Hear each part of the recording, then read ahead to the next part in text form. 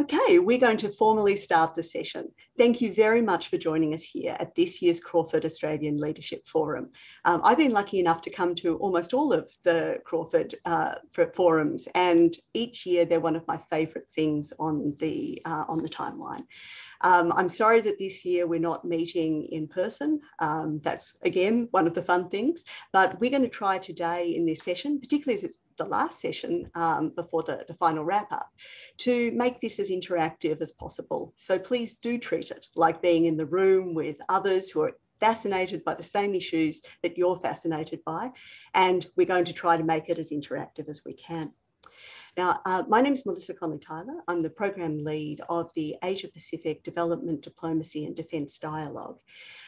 This session is looking at multilateralism and the rules-based order, and we have a fantastic panel with us today. I want to acknowledge that I'm speaking today from the land of the Wurundjeri people of the Kulin Nation and pay my respects to their elders, past and present. It's a good moment to actually think about Indigenous knowledge on international relations. The continent of Australia, the same size as Western Europe or the main core of China, is a place where the differences between different nations, between language and cultural groups, have been managed very successfully without the sort of large-scale conflict that we've seen in other parts of the world. The Indigenous knowledge on how that was achieved is something that I think we could all learn from. And it might help us be perhaps a little less fatalistic about the relationship between modern nations in the world, which we're often inclined to see through a realm of inevitable conflict. Now, multilateralism and the rules-based orders are ways that we try to deal with some of what we see as that inherent anarchy. But at this point, there's a lot of concern about what's happening with the rules-based international order and with multilateralism. So to try to tease out those issues for us, we have a fantastic panel with us today. So from the Australian government side, we have Caroline Miller, who's Deputy Secretary of the Department of Prime Minister and Cabinet. Caroline, thank you for joining us today. Pleasure to be with you. Fantastic, thank you. From Singapore, we have Sarah Teo from the Nanyang Technological University. Thank you for joining us, Sarah. Thank you, Melissa. I'm glad to be here and I'm very much looking forward to the discussion. Thank you. From beachside Sydney, as we can see, we have Hung Wang, who's a Professor of Chinese International Economic and Business Law at the University of New South Wales. Thank you for joining us, Hung. Thank you very much for having me. It's been great to be here. Look forward to more discussion. Thank you. And we have Thomas Wright from Brookings Institution. Thank you for joining us, Tom. Thank you. It's great to be with you all. So I'm going to start off with the big question. So this rules-based international order, multilateralism, is it broken? Tom? It depends what you mean by it, but I think it fundamentally doesn't work in the way that it used to, mainly because I think of great power rivalry. So you increasingly have a constellation led by sort of the US and other democracies on the one hand, and a constellation sort of led by China on the other, and they're heavily interdependent. They have to work together, but they have very different sort of geopolitical interests and worldviews. And that, I think, is the novel development that really means the multilateral order as it exists now is not what it used to be. Not what it used to be. Sarah? Well, I mean, I don't think the rules based on multilateral order is broken per se, but I would say that, I mean, it has been contested for the last few decades. And I think it is evolving because I think for all we talk about the rules-based order being something that I guess triumphs over raw power or coercion, I don't think we can escape power dynamics when it comes to talking about the rules-based order. Okay. Not broken, but contested. Hung? I think it's being, I'm not sure whether it's being broken, but I think the multilateralism face serious challenges. We have to manage that carefully. And also another side, we see more engagement or dynamics at the regional level among the like-minded heads. but also at a multilateral level, as we see, for example, in the tension in area like trade. Thank you. And for our last word, Caroline. Thank you. Well, first of all, I absolutely agree with Tom that geostrategic competition is playing out not always very helpfully in the multilateral system as elsewhere. But I'm not sure there ever was a halcyon era. If you think about it, with the exception of the decade after the end of the Cold War, when the UN and the multilateral system finally looked like it was able to fulfill its purpose, the sort of fractures we see now in different forms have been there really since the beginning. And also, and again, this I think also reflects Tom's point, it's not a monolithic system. We're talking about a vast array of international treaties, institutions, UN specialised agencies, funds and programs, some of which are no longer fit for purpose, some of which are in need of serious reform, some of which are very politically riven, but many of which continue to do extremely practical, useful things, through delivery of services and humanitarian assistance, standards governing law of the sea or telecommunications, whatever. So I think it's a very simple question for a very complex subject. Mm-hmm. Well, I might go back to Tom. I think you're the most pessimistic that it doesn't work how it used to. From a US perspective, what are you seeing as this huge alteration in the system? Well, let's just take the pandemic. We have a threat to all of humanity that emerges quite quickly. It's the very definition of a shared problem that we all sort of agree upon. Over the last 17 years after SARS, there were numerous reforms to the multilateral system, numerous reforms inside China to make sure the response the next time it happened was more transparent, cooperative, and rapid. And when COVID hit, like literally none of that mattered, right? And there was no cooperation. We have many more institutions now than we had in 2018, 2019. There was virtually no more cooperation now than there was 100 years ago. China's reaction was basically the same or worse than it was in SARS in terms of cooperation with the international community. The US reaction under Trump was, to pull out of the WHO in the middle of a pandemic. And Europe and others were really unable to fill the vacuum. So I don't know how anyone could look at that and say, that's not broken. Now, the question is why? I would argue the primary reason there is a combination of geopolitical rivalry and nationalism that caused us to regress.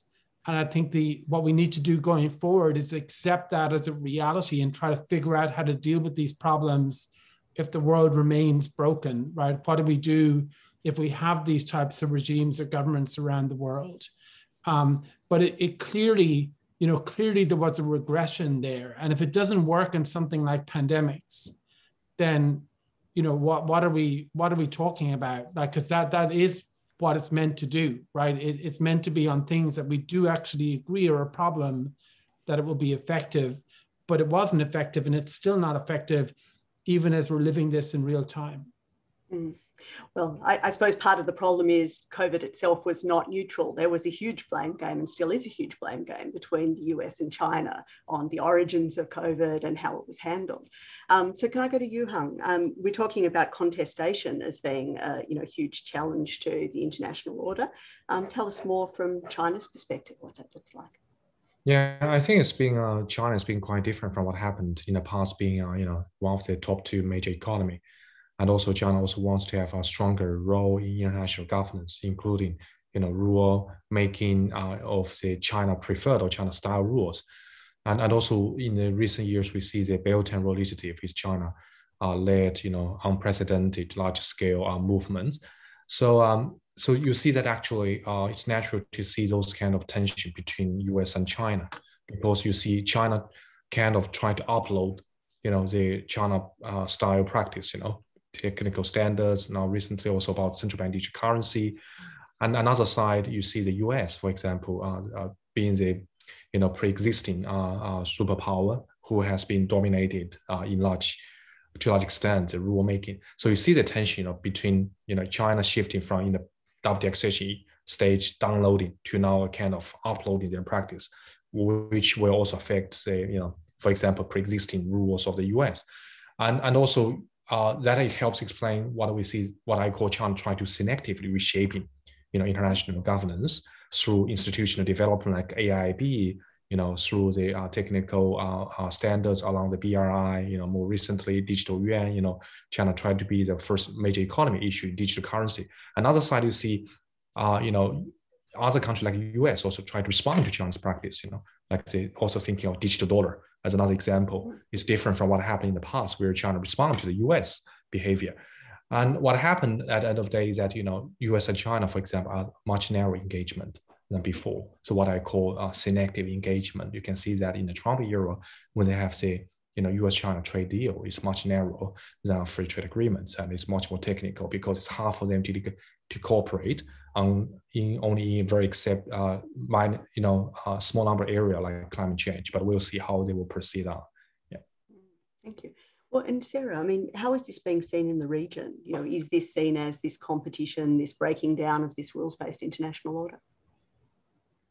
Well, I think the developments are being watched with some concern, especially in Southeast Asia, because for many of or most Southeast Asian states, they are small and medium-sized states. And in that sense, a working or functional rules-based multilateral order is generally better than an order that is based on raw power or coercion or even the threat of coercion.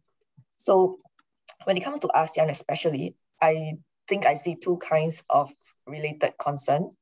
As we know, since the early 1990s, ASEAN has always espoused this kind of big inclusive multilateralism that brings together a range of powers to the same table, right? Whether they are like-minded or not. So this is what ASEAN regards as being in its best interest for the past few decades. And ASEAN itself has worked very hard to be at the center or the hub of this multilateral order. So the two concerns I see here, given increasing geostrategic competition and the worries about multilateralism, is that I think firstly, there's a concern that ASEAN-type multilateralism is being regarded or may be regarded as increasingly irrelevant. Multilateralism potentially dividing into exclusive or like-minded coalitions that are built around the major powers. So that is, fundamentally, I think it goes against what ASEAN has always espoused. The second concern is that, in some event, although I think it is quite unlikely, but I think the risk, there's a small risk in the sense that the major powers would become, I guess, too committed to ASEAN to the extent that ASEAN then becomes a platform for Sino-US rivalry, which is also not good for ASEAN. Because that will eventually mean that the pressure on ASEAN to pick a side will increase. So I think the two concerns, they do seem a bit contradictory. So ultimately, I think it's a fine line to balance between, continuing to keep the major powers' interests on the one hand in that sort of multilateralism, but ensuring that the reins of control still remains very much in the hands of the smaller or the medium-sized states. Well, Caroline, what Sarah said sounds pretty familiar, wanting a functional order rather than threats of coercion. Australia is very keen on that. But we've been talking a lot about rules-based international order in Australian discourse. How do you contrast it with multilateralism? Are they both in the same sort of trouble, or do you see differences? I'm never quite sure what people mean when they try and make a difference between the rules-based order and multilateralism, in a sense. I mean, you're looking again at systems of treaties and multilateral international organisations, or the rules that underpin the multilateral system. So it always seems a little bit of an academic argument to me. I've never quite understood that distinction. But basically, I think for a middle power like Australia, we have no choice but to work very constructively with other countries to build coalitions of interest to support our objectives. So the sort of a stable regional and global order underpinned by liberal democratic values is more important to us now than ever before. But I think it's very hard to do, and it's harder now perhaps than it was a few years ago. I think one of the things that Australia's traditionally been very good at is this building of cross-group coalitions. It's partly because of the combination of our history and our geography, the kind of culture that we are, the society that we are, and where we live. And we've been able to bridge some of those divides, I think, across development and politics quite well over many years. So when I look at where we are now, I see us drawing on those strengths in a more contested and difficult environment to take forward our interests. One other point I'd make is that, people can get very cynical about the multilateral system, or they can at times can be very idealistic about it. I don't think either of those two things are helpful. I think you need a very pragmatic approach to look at how you pursue your national interests, and the multilateral system or the rules-based order is a vector for pursuing those interests, and a very important one. Well, I think we've got some of our first ideas that I want our audience to get interested in. So let's get some discussion happening. The Q&A is open at all times, and I'd love, as you hear something that you want to respond to, that you want to analyse further, for you to start to put in there. If you'd like to be called upon, you can write live next to that, and I will then call upon you and we can start having conversation.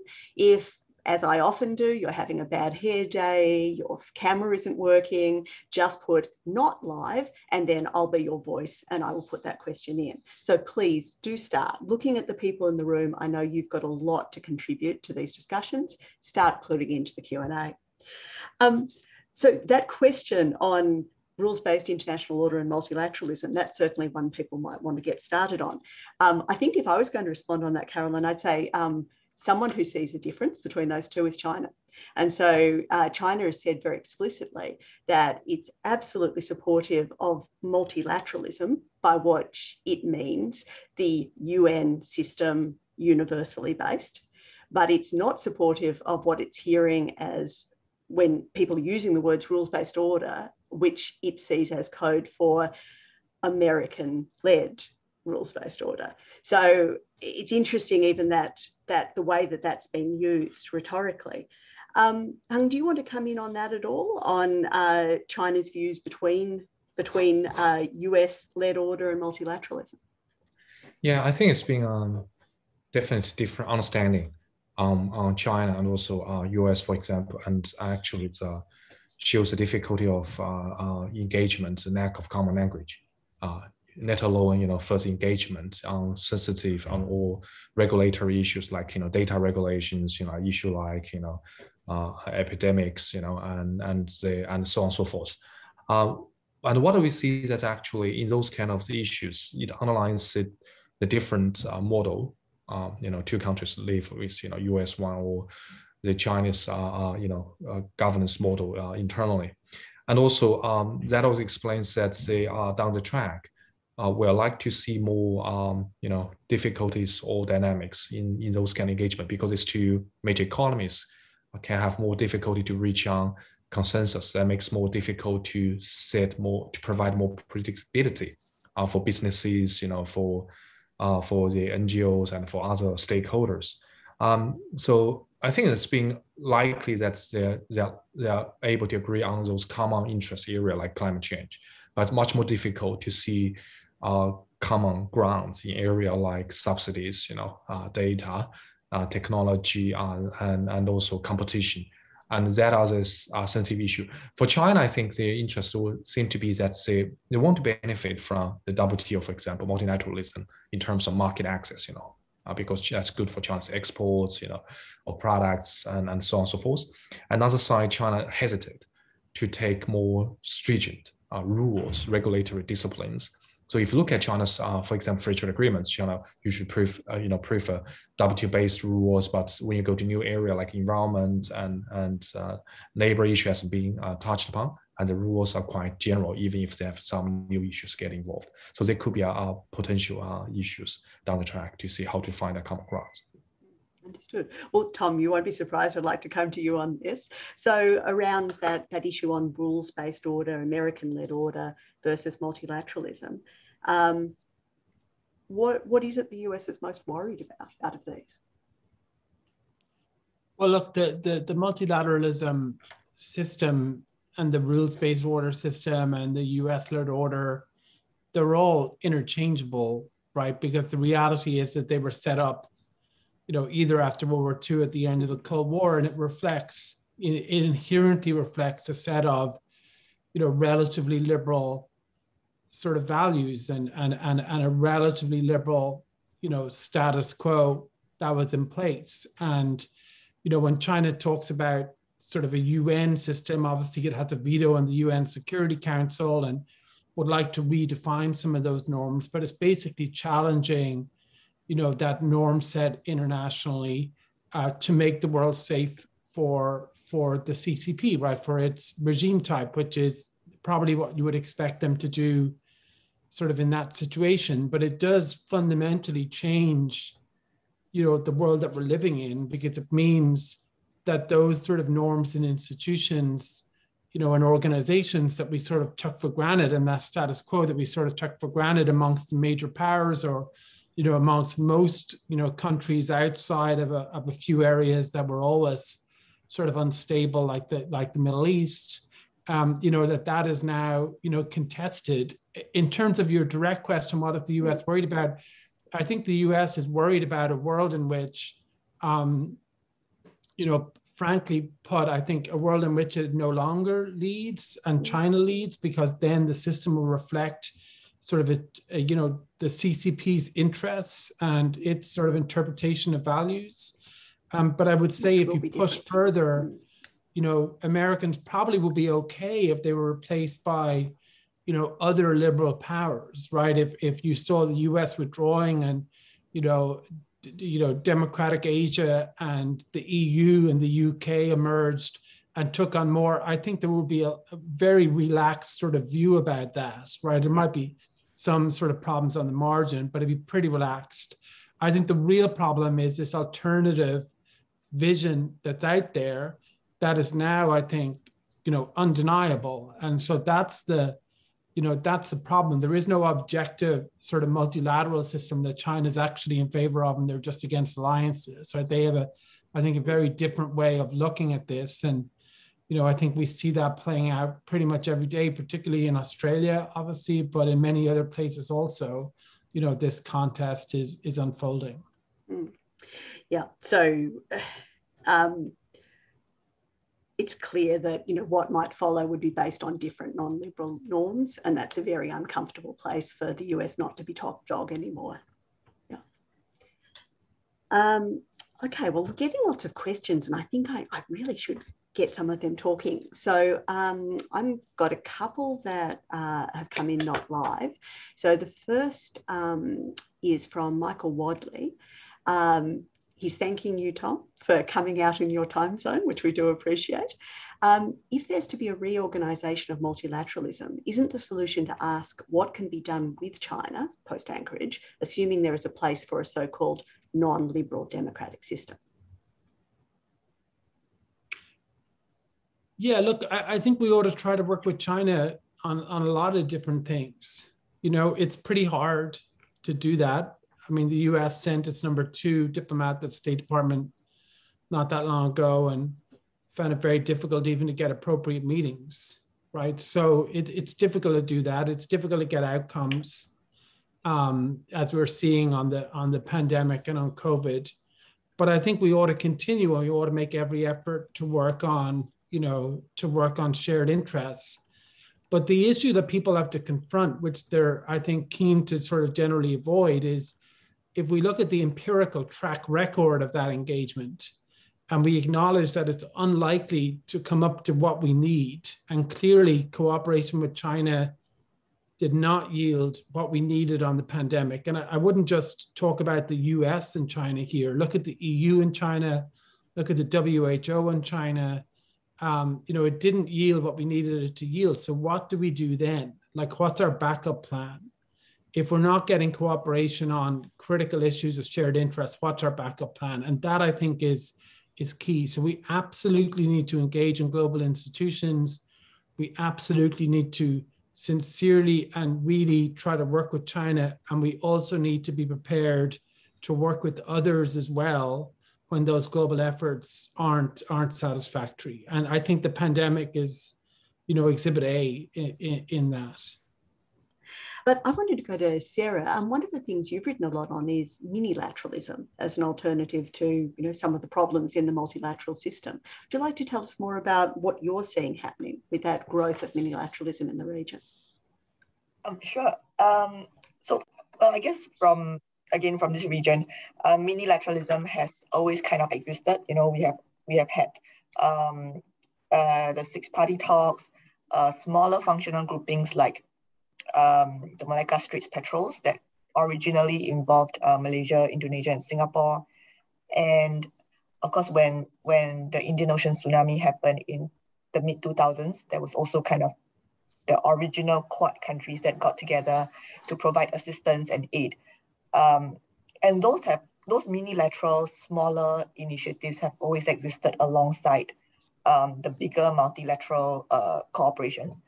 But what I think is happening today is that these unilateral initiatives are taking on a more strategic dimension, especially when in the context of Sino-US rivalry. And there's a growth of unilateral platforms, I think, for two reasons. One is, the perceived, whether rightly or not, ineffectiveness of multilateralism in addressing, very critical questions for the region. And the second is kind of this sense that especially under the previous Trump administration, the US may not be as committed to this region as it has in the past. And so I think regional countries are getting together in small groups to kind of advance their own collective interests. But the worry, I think, for this region is that eventually, with the Quad and with this potential idea of a Quad plus, unilateralism is going to grow bigger into multilateralism. And then we are going to see kind of different spheres of multilateralism. There's a term to use, right? One led by the US and one led by China. And again, I mean, not to keep coming back to ASEAN, but where does that then leave ASEAN? Because if the multilateral role is taken away from ASEAN and is being run by China versus the US, basically, ASEAN is going to become increasingly irrelevant or its function is gone. So I think the increasing unilateralism in this region would be something to watch. So not just in terms of what it means for the multilateral architecture, but also in terms of what these unilateral coalitions are doing. Like if we look at the Quad, for example, it has, I think, 3 working groups now on vaccines, on critical and technologies, and the last one, I think, on climate change. But as far as I know, I think the vaccine working group has run into problems with India. I'm not sure where the status of that cooperation is now. But I think what would be important to watch is what kind of substantive outcomes eventually result from such unilateral cooperation. Thank you. Well, I haven't seen another new question come in. Susan, I'm coming to yours at the end because it's a really positive one. I love it. What I might do then is go to Tom. I mean, Sarah just raised that issue of US commitment to the region and US commitment to the rules-based international order. If we'd been having this talk a few years ago, we would have been talking about the Trump administration also as a threat to the rules-based international order for a range of reasons. This comes down to a domestic politics question for the US. I mean, how confident can the region be that the forces that favour multilateralism and a rules-based international order will win the battle of domestic politics in the US? And I know you've written that it's more difficult now for leaders who favour multilateralism to mobilise support. Can you give us a bit more on that domestic US angle? Look, I think that the differences are very real, obviously, between the parties, and also, Trump adds a unique sort of wild card to the mix in terms of his attitude, on all of this.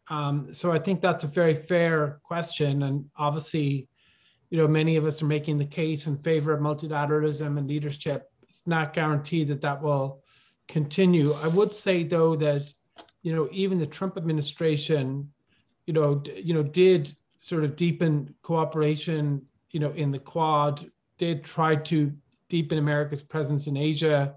Wouldn't quite have done it how I would have liked to see it done, but I think there was sort of a commitment there. And while they were resistant to multilateralism in the UN and the WHO, even there were sort of the bones of sort of a strategy for engaging Asia. So I would say that in terms of Asia's role in America's foreign policy, that's probably the region with the most support for engagement. Europe is more, is more divisive now. There's the parties are more divided. Politics is more divided about America's role in Europe, obviously in the Middle East. The one where there's most agreement on is Asia. There's still a lot of issues there to be resolved. But I think the picture is maybe, a little bit brighter than, than in other aspects of US foreign policy. Now I'm going to go. Okay, well, I'm going to finish up with our last question, which is about repair and renewal, which I understand is the overall topic of the whole Crawford Forum. It's been a very interesting couple of years for pretty much everyone involved in public policy in all areas. And it's been a very interesting couple of years on multilateralism and the rules-based international order. So whether you think it's broken or whether you think it's mulling along about as it ever did, what suggestions do you have for repair and renewal of that multilateral and rules-based system? So I might start with you, Thomas, and we'll go around. Sure. I think we ought to try for pretty broad-based reforms. But as I mentioned earlier, I think we also need to be ready, to act with like-minded countries, if those reforms aren't forthcoming. And I just go back to the pandemic, which is obviously what we're dealing with now, but there's absolutely no reason why like-minded countries can't provide more, vaccines, do more on diagnostics and testing, more on pandemic preparedness than is required under the IHRs and the WHO. There's no reason that a group of like-minded can't adhere to higher standards of transparency, cooperation, and coordination at a time of, a pandemic, at a future epidemic or pandemic. So those are ways in which I think, we could do more, even if the global system, doesn't do as much as we would like. And that is reinforcing the global system. It's not undermining it. So I think we need to be ready to take on a greater share of the burden if we believe, as I think is the case, that these threats and challenges are, very severe. So that's what I mean, that we need a backup plan, and we also need to be willing to be bold and ambitious. And while a lot has been done, and I agree with Caroline on this, we have seen improvements on, providing vaccines. We're still falling far short of what is needed. And so there's still a lot of scope there for us to do more. And we don't need to wait for, everyone else to get there to do that. You can show leadership right now. Yeah, absolutely. So, Hung? Yeah, thank you. I just wanted also to add that I think multilateralism need to adapt to the new dynamics we're facing. And I would like to, and also to try their best to promote good governance, although we face a lot of challenges.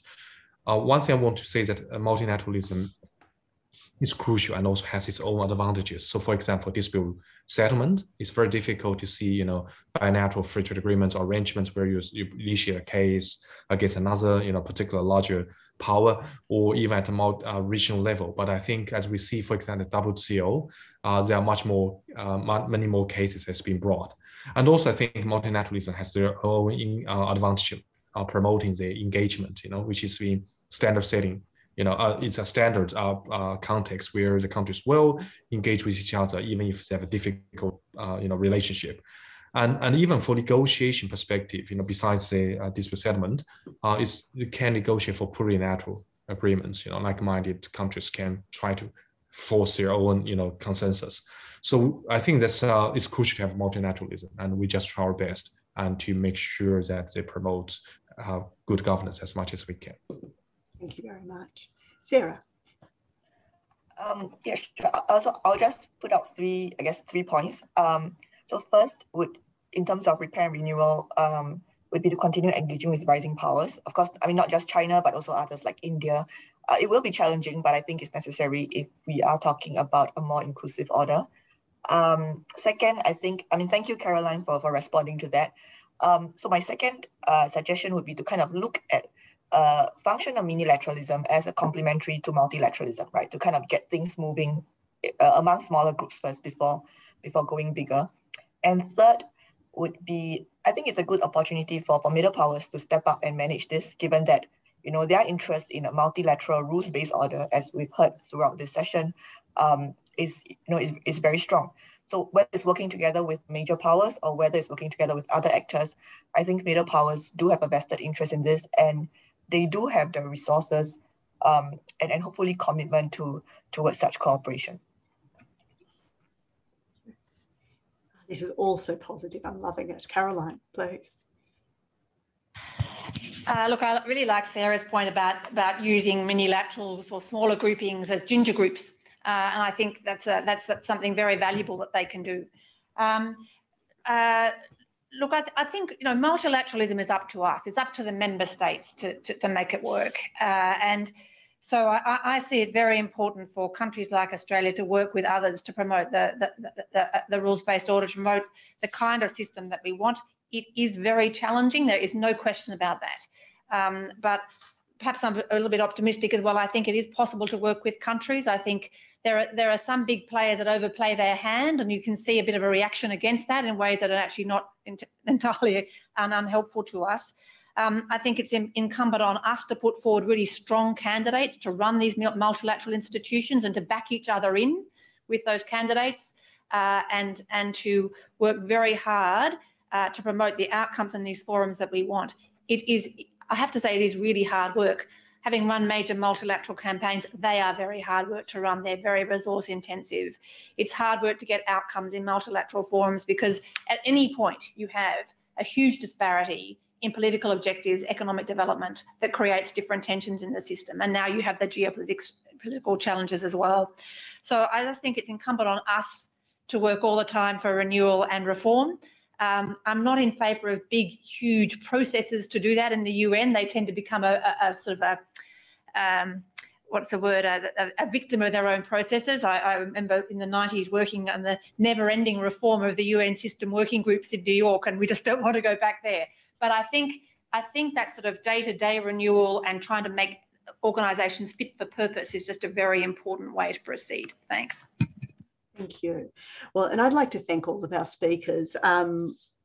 It could have been, I think, a somewhat depressing discussion, and I haven't found that at all. I found those opportunities for repair and renewal, for doing the hard work of making multilateralism work.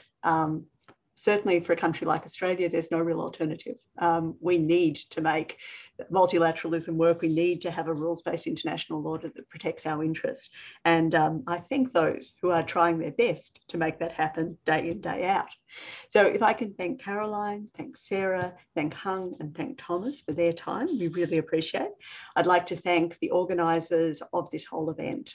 So Richard Maud, who I'm glad he is still running, given all of that he's taken out of his system in making this happen, and to Lauren and to all the team that has made this possible. Now, we'll just have a quick break now. I think it's just about a 10-minute break. So go and get yourself a drink, whatever break you need, but do come back for the final session if you can. One of the things about the Crawford Forum is it's a whole palace full of discussions and you can't attend them all. The final session is a great way to hear about some of the sessions you weren't able to come to and get a sense of the feel overall. So thank you again to our speakers, to our audience members, and look forward to seeing you in that final session.